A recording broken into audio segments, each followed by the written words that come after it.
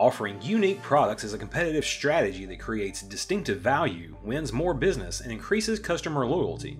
However, manual design customization can be expensive, error-prone, and time-consuming. Completely embedded, the Solid Edge Design Configurator allows you to rapidly design products to customer specification while eliminating expensive errors inherent in manual design customization. This conveyor assembly needs to be customized for different length, width, and pitch values. Since the style and number of connecting plates on the underside are directly related to the size of the conveyor, this assembly cannot simply be controlled by variables alone.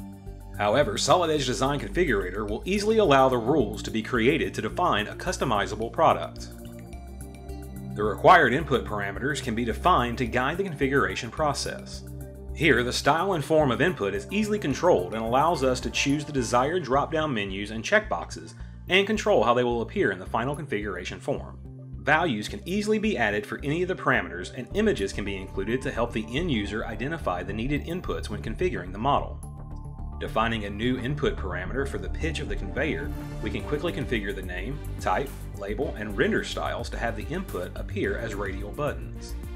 Pitch values for the conveyor can be customized between 60 and 90 millimeters.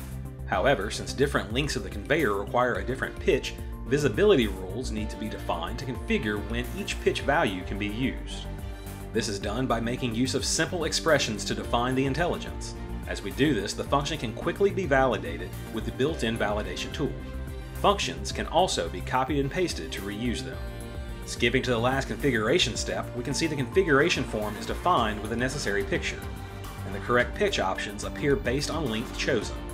Defining rules is the next step of the process. There are a variety to choose from, ranging from variable binding to simple expression and truth mapping rules. Here we have multiple rules to drive and configure the connectors at the bottom of the conveyor. In this example, we have simple conditional and expression rules to take the length of the conveyor and determine the number of connectors needed. Then a truth mapping table is used to decide whether the pitch of the connector is a fixed value or calculated based on a formula. Another rule can then be used to calculate the position of the connectors based on the length input. All rules can be quickly validated. Finally, we can specify the actions that the model is subject to. These can range from replacing a part with an alternative, renaming files, or even saving models in a different format.